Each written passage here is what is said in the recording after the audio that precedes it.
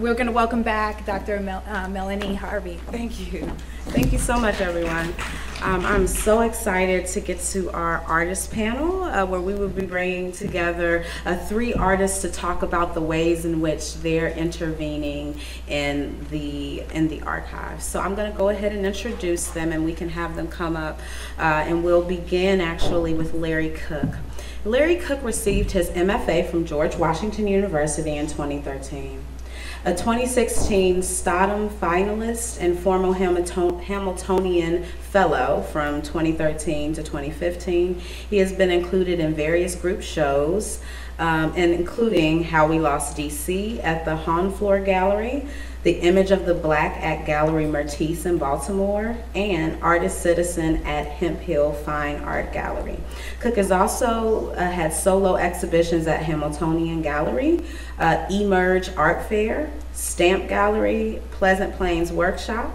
In 2004, he had a large-scale public artwork on view as a part of the Ceremonies of Dark Men, part of a 5x5 project public art that was curated by A.M. Weaver and organized by the DC Art Commissions. He's a native of Landover, Maryland, and Larry has taught photography at George Washington University, American University, and is currently a visual arts teacher at Northwestern High School in Hyattsville, Maryland. And he's represented by Gallery Mertice in Baltimore. So he will be our first speaker.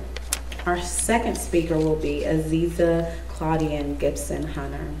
Aziza Claudia Gibson Hunter attended Tyler College of Art and graduated from Temple University. Claudia attended graduate school at Howard University and moved to Harlem, New York after. After completing her MFA in printmaking, she studied in Bob Blackburn's printmaking studio and later received a fellowship from the Bronx Museum of Art. She joined Where We At Black Women Artists, a noted collective of Black women artists as well. In 1987, she returned to DC to raise her family. In 1999, she was invited to take an adjunct position at Howard University to teach printmaking. While at Howard University teaching, she completed a residency with the Canadian School for Non-Toxic Printmaking with Keith Howard. She has been awarded 2 grants within the university, one to install a non-toxic printmaking equipment. Howard University has become one of the few non-toxic printmaking studios in the country. In 2002, she decided to pursue her art making full-time. In 2003, her focus became painting. By 2005, she's combining printmaking and assemblage with painting and moving into mixed media works. She then exhibited in DC, Maryland, New York, Illinois, Iowa, Pennsylvania, Virginia, Texas, Florida, Great Britain, Argentina, and Poland. She is one of the 10 artists chosen to create a digital print portfolio with David Adamson for the DC Commission on Art. She completed a banner for the Washington, D.C. Art Walk as a part of a public installation piece. She is a co-founder of Black Artists of D.C., and she represented this organization during Art Basel Miami in 2006. In 2010, she took a residency with Pyramid Atlantic, where she studied printmaking. Her work is included in the Washington, D.C. Art Bank, the John A. Wilson Building Permanent Collection, and other notable collections. And our last speaker on this panel will be Margaret Rose Vendries. Margaret Rose Vendries was born in Jamaica, Wisconsin. Oh, it says Wisconsin on here. Oh my, that's why I was like Jamaica, Wisconsin. Jamaica, West Indies. And this is, wow, okay, my apologies. She holds a PhD in art history from Princeton University, an MA in art history from Tulane University, and a BA in fine arts from Amherst College. Vendries joined the faculty of York College, CUNY, in 2000 and is currently the chair of the Department of Performing and Fine Arts and the director of the Fine Arts Gallery. She is a historian, critic, curator, and multimedia artist whose work is enhanced by her scholarly engagement with African aesthetics. and its interaction with Black popular music and visual culture.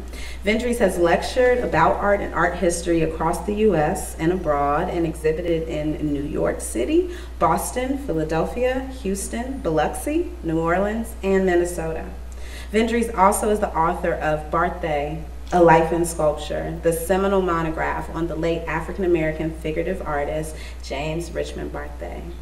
She lives and works in Queens, New York, and is represented by Tucker Contemporary Art Gallery in New York and Child's Gallery in Boston. So help me welcome Larry Cook, who will give our first presentation.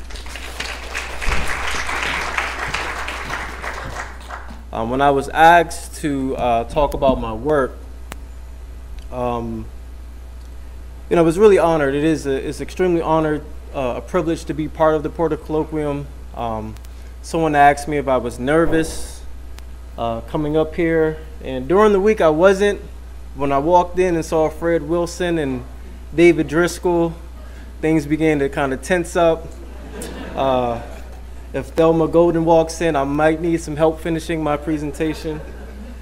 But one of the things that I was speaking with one of my collective members, Jamia Richmond Edwards, about why I chose this particular body of work to discuss with you guys, and it's very personal to me. So what I'm going to start by is why I kind of got into using found photography and archival footage. Anyone that knows my work, I'm really based in portrait photography. So really based in portrait photography. But I was also really inspired by artists like Carrie Mae Weems, and artists like Joaquin Smith, and using found material and found photographs. But I didn't really have a strong source material that really grabbed my attention. And in the year 2011, two of my uncles who were incarcerated, one who was incarcerated for 18 years, one who was incarcerated for 11 years, they came home, one in 2010 and one in 2011. And when they came home, this is my uncle here. And when they came home, they had these huge stacks of photo albums from their time in prison. One was in the Maryland Correctional institution in Hagerstown, and the other was in Lewisburg, Pennsylvania. So I mean, it was probably like their Bible. Everywhere they went, being fresh home from prison, they had these photographs with them. So they would go through and always talk about, the stories associated with these images, the particular characters, and there was a lot of pride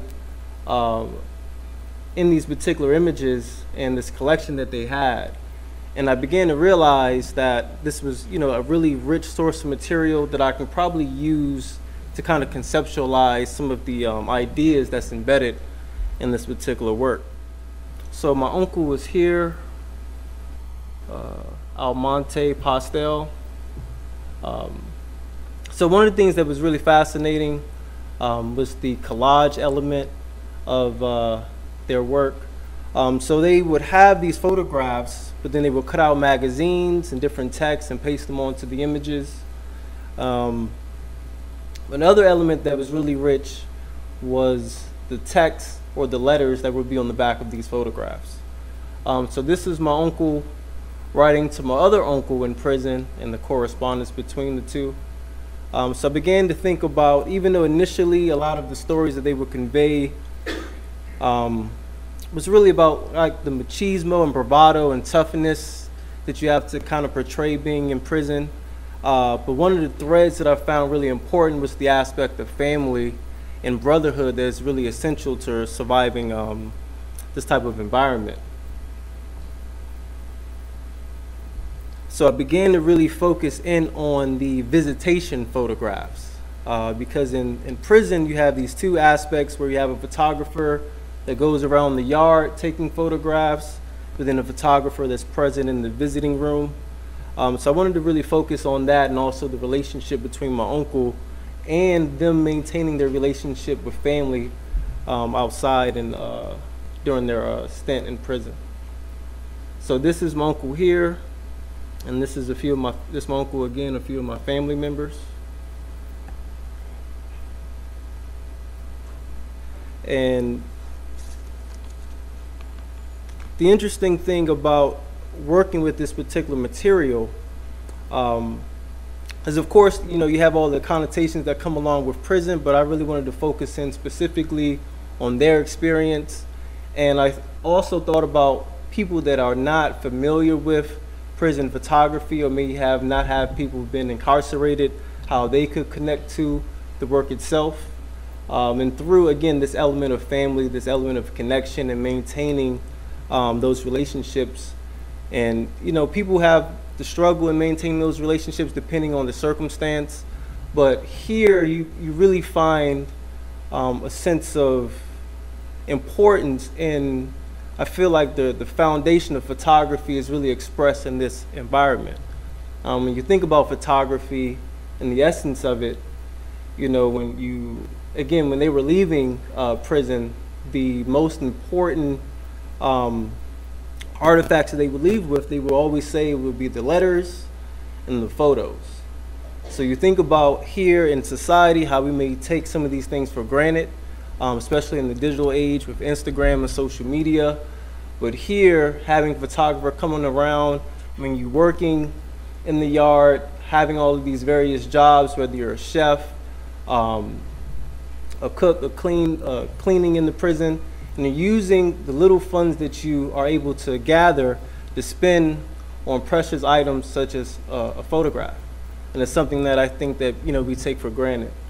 So in this particular letter, written from Uncle Almonte to Mother Uncle Andre, it says, to Donnie, fat boy, I love you, bro. Keep your head up.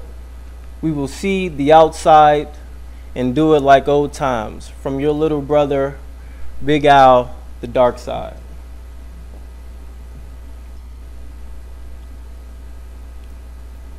See, the other aspect, as I was combing through this material, again, focusing on the visiting room, is the duration of, thinking about time, also thinking about history.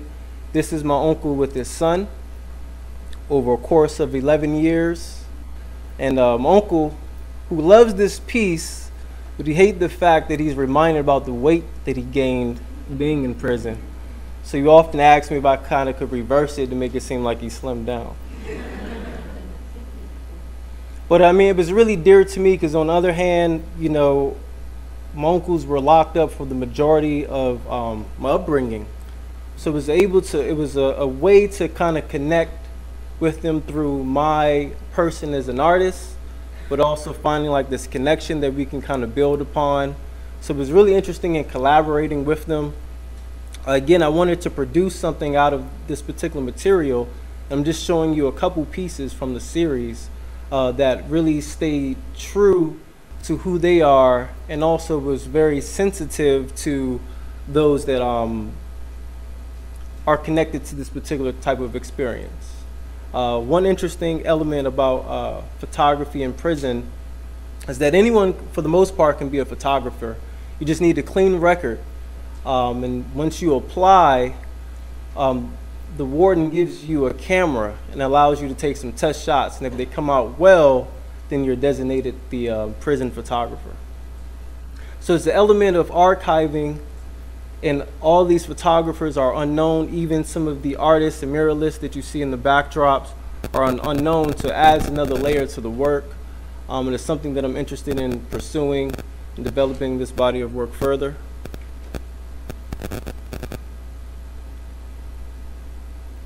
The other element of my practice, as it extended beyond found photography, was the strategy of appropriation and using video. So, I've been able to create a few pieces, but the very first piece was an attempt in creating this video portrait of Dr. King. And then I landed on this one particular interview. It was Dr. King being interviewed by 3 journalists, and it was for the United States Information Agency. The interview is about 30 minutes long, But what's interesting about this particular interview, the press conference was distributed internationally, but it was not distributed internationally, or it was not distributed in the United States until 12 years after its original broadcast. So it was broadcast in 1963, but it wasn't available in the US until 1975. So I found that to be really interesting because as I'm combing through, I'm finding a lot of videos that you know, the general public may be aware of, but I thought this particular clip people may not be so much familiar with. So I was able to strip down the audio, edit the video to kind of create this portrait. I'm going to play it for you guys here. Without regards to race, nationality, or religion. Now, by public facilities, I take it you include privately owned facilities and make those public. Yes, I would include privately owned facilities that are publicly sustained and dependent on the very public for their survival. I'm not speaking of one's home again, but I am speaking of... This method of working really began to kind of open up my practice. And, you know, until this day, this is still one of my favorite pieces. It's really kind of my homage to Dr. King. Also, I'm attempting to create one for Malcolm X, but finding archival footage has been much more difficult. I'm opposed to, you know, searching for Dr. King. I've been able, you know, initially this started as an idea as a video projection, but I've been able to show it and exhibit in a variety of ways. As far as their manners are concerned, but I do not think any proprietor should have the right to deny a person. So these are a few of my pieces. I would like to go back to these particular works. Again, what makes this particular piece, again, is one of the more personal pieces of mine. My uncle on the left passed away 2 years ago. So when I was asked to speak here at the Porter Colloquium, I was thinking about which works I really wanted to focus on. And I thought this would be a great opportunity. I mean, this is a huge platform to be able to speak briefly about my uncle and about these particular pieces. And also has given me courage to dive more into some of the source material that he left behind. It's something that's been very difficult. I did second guess myself in preparing for the colloquium and what I was going to present. But, you know, it kind of speaks to, again, the importance of photography, the importance of archiving and preserving photographs, and again, preserving our history.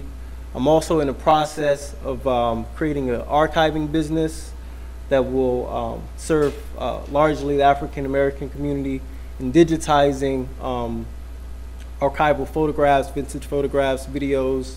Because again, as I began to work in the medium of found photography and searching for photographs, whether it was online or through flea markets, I found that largely the images I was coming across were being controlled and sold by people that didn't look like me, right?